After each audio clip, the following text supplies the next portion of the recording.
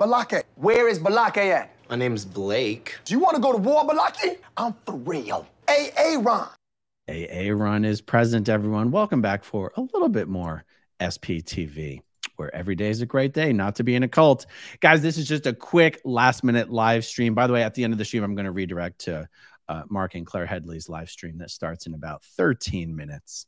I want to talk to you about Scientology official Gavino Idda being officially implicated in witness intimidation, witness tampering, obstruction of justice in the Danny Masterson case. I'm going to play for you here about a 90-second audio recording that Scientology spy Eric Geisler was recorded on a pretext call by one of the potential witnesses in the Danny Masterson trial, a witness who was never actually called to testify, not in the first trial, not in the second trial. And that witness is then Scientologist, now former Scientologist, Damian Perkins. As a part of the LAPD investigation into all of this, once Damian informed the LAPD that he was being threatened by the Church of Scientology via Eric Geisler, that the Office of Special Affairs had Eric Geisler call him and essentially threaten him, Damian was asked to record a phone call with Eric, getting this on tape. And not only did Damian successfully record Eric without his knowledge, but he got Eric to name Gavino Idda in the Office of Special Affairs International under the Church of Scientology International as the person who asked Eric Geisler to call Damian and essentially threatened to release the Kraken if Damian was going to cooperate in testifying in the Danny Masterson matter. So let me pull this up here.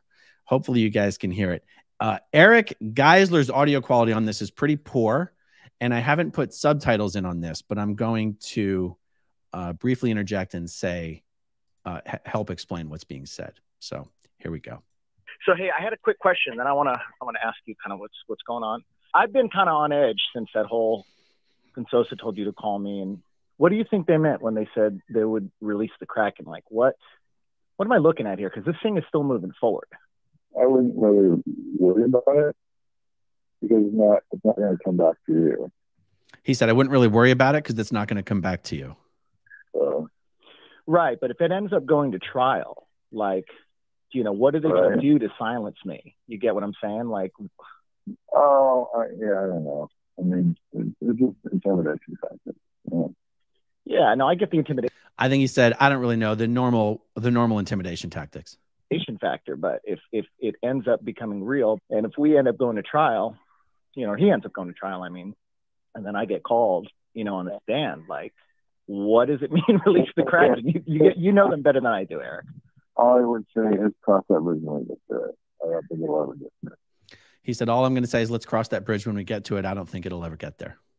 Bro, can you be willing? We've been lifelong friends, bro. Like, who was it from Idda?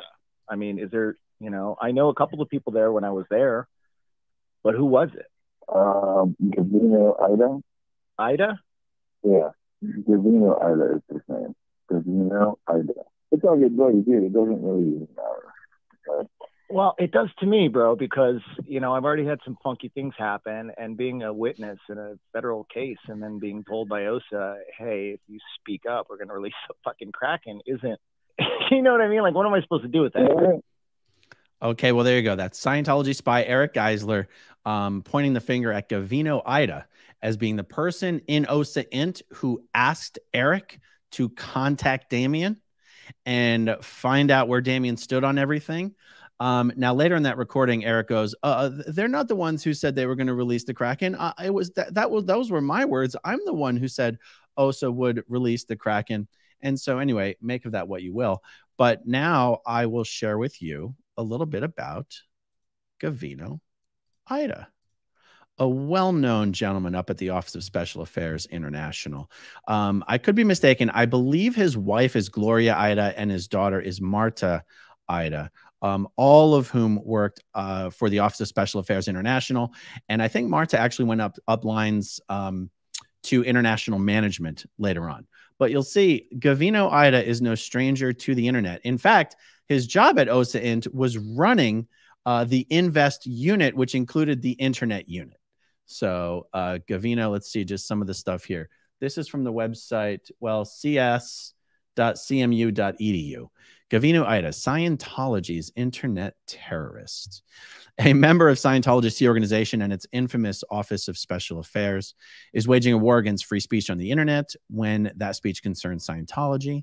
As detailed on Tori Chrisman's website, Idda has been involved in numerous plots to shut down discussion on the alt.religion.scientology news group, including flooding the news group with massive amounts of gibberish in order to drown out discussion. Okay. Flooding the news group with massive amounts of pro-Scientology boilerplate, much of it taken from the What is Scientology book. All right. Forging the names of Scientology critics to offensive racist posts that were then cross-posted to other news groups. Flooding the news group with off-topic anti-psychiatry posts. Doing all of the above from accounts opened under stolen names and addresses with fake phone numbers. Okay. Posting libelous personal attacks on Scientology critics. The second photo at left appeared in Impact, which is a Scientology publication. Okay, so that's probably that one right there. Okay, yeah, we don't have any recent photos of Idda. This is from 2004.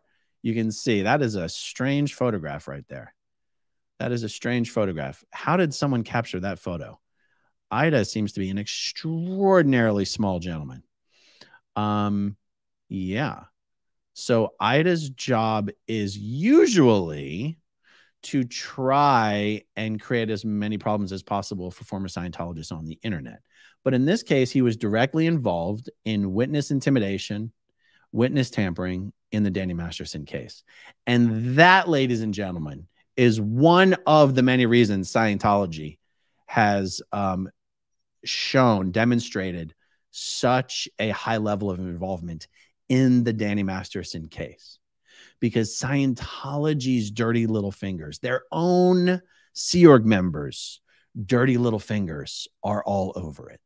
Scientology is trying to protect itself and its own interests. It doesn't actually care about Danny Masterson. It has to kind of protect Danny a little bit in order to protect itself.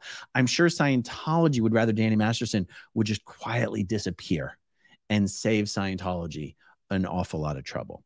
But all right, you guys, that's just a short one. Nothing extra special on this one. Clearly the notifications did not go out. And that's okay. This was just a last minute thing.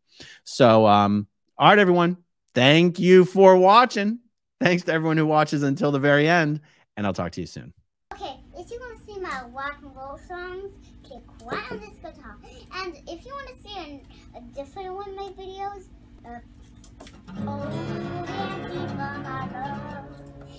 then you could click right inside here. If you have subscribed or not, subscribe right here. Bye.